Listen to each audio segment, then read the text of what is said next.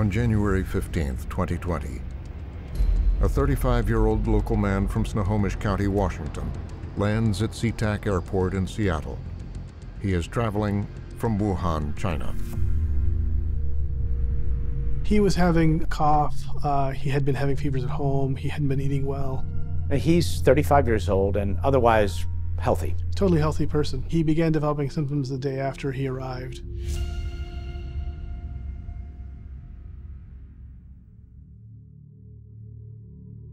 Four days after returning from Wuhan, the man goes to a walk-in clinic and describes his symptoms and tells them where he has been for about 6 weeks.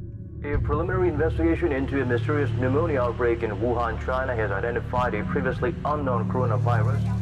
In Seattle, a city known for its cutting-edge medicine and technology, as well as ties to Asia, officials are on alert. And so at that point, the clinic appropriately isolated him. The health district contacted the CDC, who advised testing.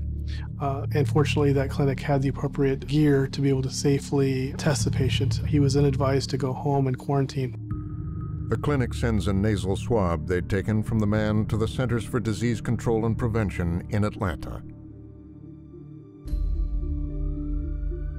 Within 24 hours, the test comes back positive. The first COVID-19 patient has been confirmed in the United States. He is transported to Providence Regional Medical Center just outside Seattle, where medical staff are ready. So it took us about 2 hours from the time that CDC called for us to get all our staff, personnel, supplies, and the facilities on place to be able to give the EMS folks a green light to come in. You did that in 2 hours? In 2 hours. We were ready for it. They were ready. Less than 3 weeks earlier, Providence Regional Medical Center had conducted an elaborate simulation, pandemic training. Chinese experts reportedly found a new coronavirus. We were aware of what was going on in Wuhan at that point, but it was part of our routine structure already to prepare. We really had a go-to plan. We had a game plan in place already.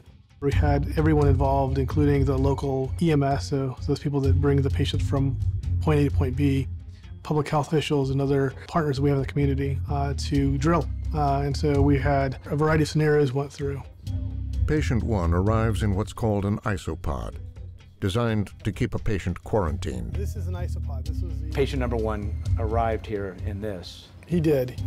It's completely contained, doesn't allow any possibility of infection. So our patient was placed in this by EMS and brought to our hospital and unloaded in his room. We were ready for it. The ambulance service was ready. They knew the right personal protective equipment to wear. It was one of those absolute coordination between the healthcare, local health, state health, and the CDC. It went perfectly. We expanded its coronavirus watch zone from Wuhan to all of China. But after a few days at Providence Hospital, New cases have been reported. patient 1's condition begins to deteriorate. Travel bans in over a dozen cities. He began developing more shortness of breath. Knock, knock. And because of that, we got an X-ray, which looked like he had a developing pneumonia.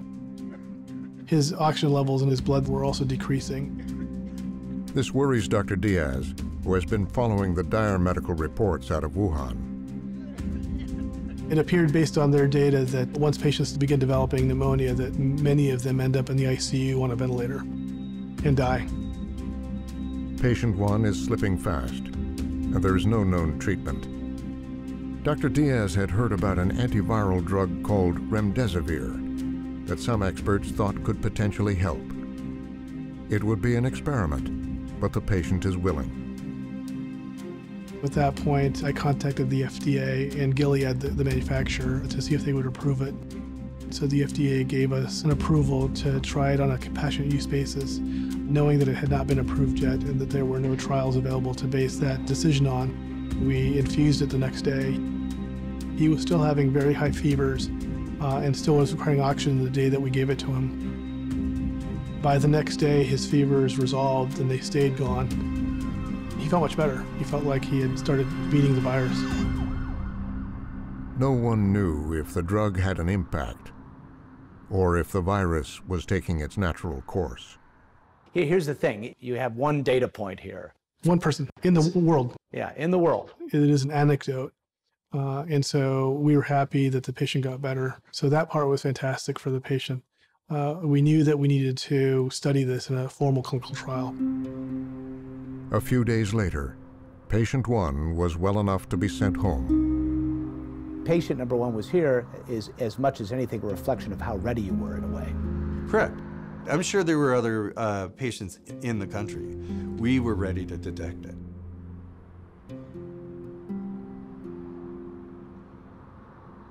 Patient number 1 in the United States did everything right, but by then it was probably already spreading in areas in the United States, and we were just very slow to pick up on it.